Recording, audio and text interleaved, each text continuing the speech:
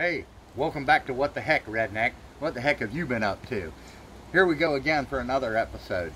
First thing I want to show you is this survival leash that I done made for my dog here. Take a close look at it. It's got a brass clip on one end. It's got a nice macrame leash, and then it's got a handle on the other end. So I can walk my dog in the woods, and everybody knows she's not a squirrel. So if you want to, you can unravel this, and you got 50 foot of paracord that you can use. And I just happen to make it the right length so I can use it for a belt. In an emergency, I have a belt with me. So that's my dog's survival leash. Now we're going to go on to the main thing that we always talk about here on What the Heck, Redneck, and that's duct tape 101. You should always carry a roll of duct tape. You never know when you're going to have an emergency that requires duct tape.